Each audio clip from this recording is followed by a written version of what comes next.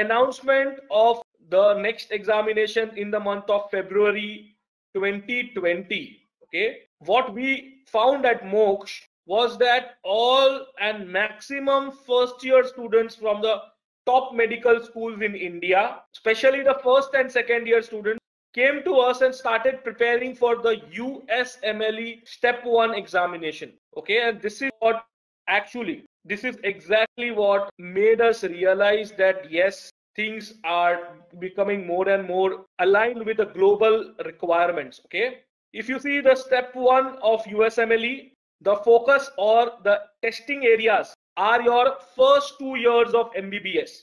The portion of Step 1 is first 2 years of MBBS, and you appear in the third year.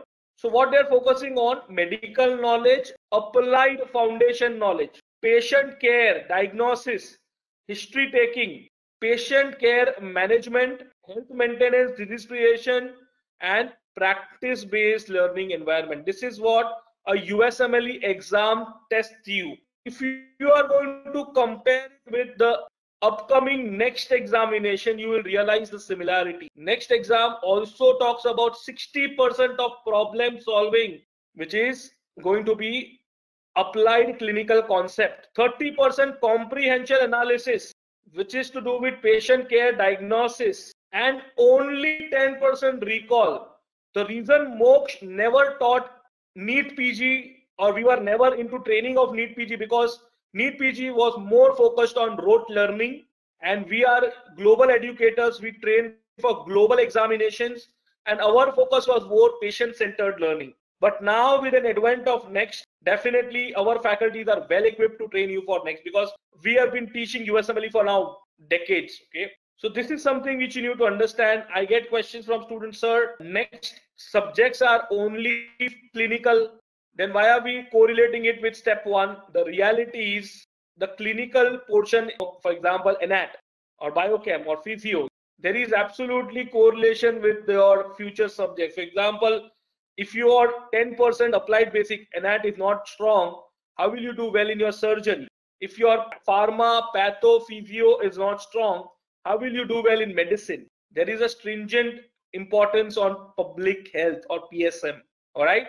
So my point is that now with the announcement of the next examination, students have realized that preparation of USMLE from first year makes absolute sense. For those asking the structure of exam or exam format, next is going to be a 3-day exam. Day 1, medicine, 120 questions, 3 hours, pre-lunch. Post-lunch, you'll have pediatrics, 60 questions, 1.5 hours. Day 2, surgery, 120 questions, 3 hours.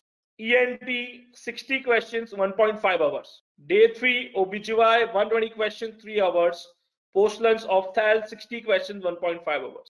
Okay, it's going to be 3-day examination with pre and post-lunch subjects. Now again, I get questions: sir, all of these are final year subjects, but please understand there is a 10% weightage to basic medical science and 10% to public health.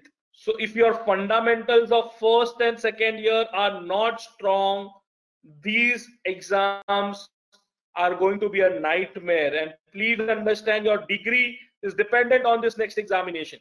All right.